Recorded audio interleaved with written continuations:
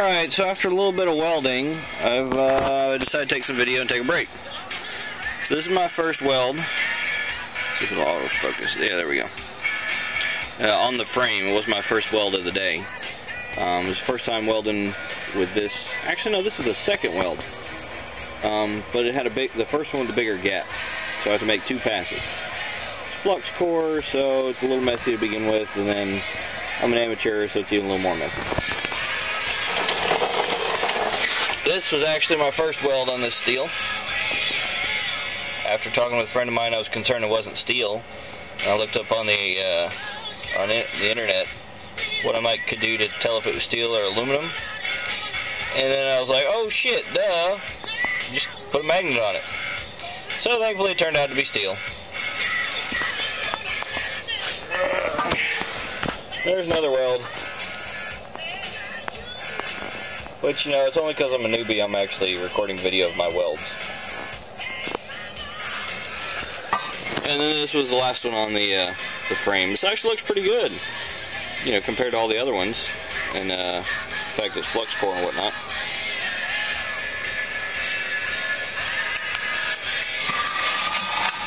Now, I wasn't sure if this cross beam here would be in the right place. Let me get it focused. Wasn't sure if it'd be in the right place or not. So I put it about a ½ inch forward of probably where it needs to be. I only need the width of a marker right there. So you can see my finger. It's almost 2 fingers worth. 2 that way. And that could be a little bit of wiggle room for the batteries. Which is good, because I'd rather it be too big than have to grind it off and put it back on. But it's only held in with 3, with a couple tacks, just in case. Let's see if I can get it to focus.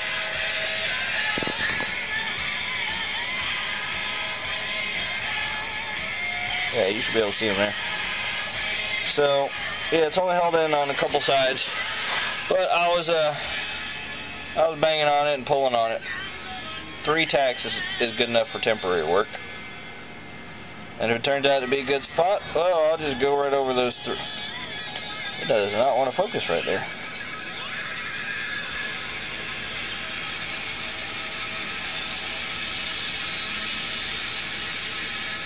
Oh, there we go.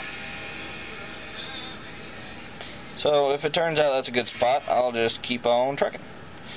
I'll weld up in there, and weld up in here, and be a welding fool.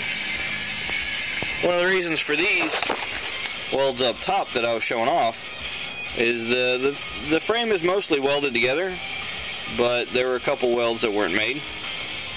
And since this is going to be a lot more vibrational than the original design, I figured I'd fill in all the holes.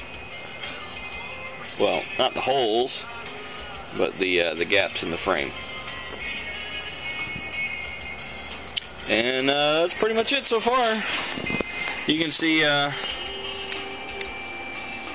without being attached. Kind of looks goofy. Oh, I found oh, yeah, I didn't say what the hell this was for. So before I go on, this is going to go here. Let's see, it's not going to stay. This is going to go here to some degree. And yeah, there is a little bit of a gap there. About the width of 1 or 2 washers and whatnot. Or, you know, the weld or whatever. It's going to go there just because I cut the frame a little shorter than I'd like. The end of it's going to be right about here, and that only gives me a few inches of surface area.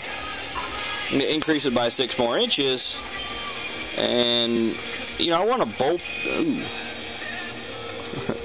Yeah, I need to upgrade my gloves. Anyhow, I want to give more surface area for it to stick to. I'll show you why I made that comment. See right there? Got a blister. don't think I have any others. Yep, just the one. Some burning ember or slag must have got me.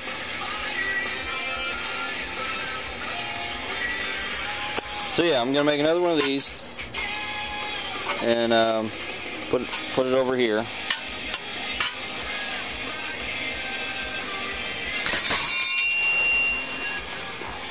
I guess it's good it sings like that. Means I did a halfway decent weld.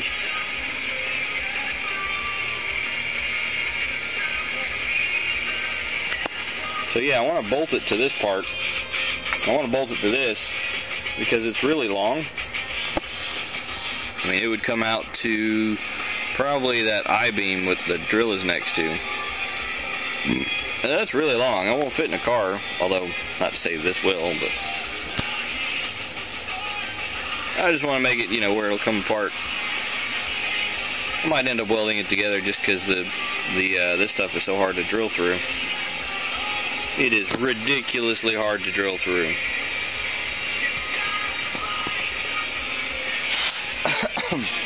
I found some good stuff that's not going to be ridiculously hard to drill through. This stuff here, it came off some kind of server, whatever. It's a slide-out rack.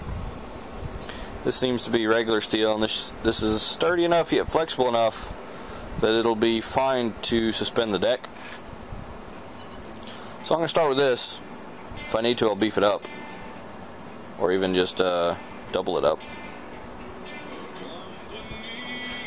Because I was originally going to do the another piece of angle from the bed frame, but since that shit is so hard to drill through, and I don't have a cutting torch, I'm gonna roll with this.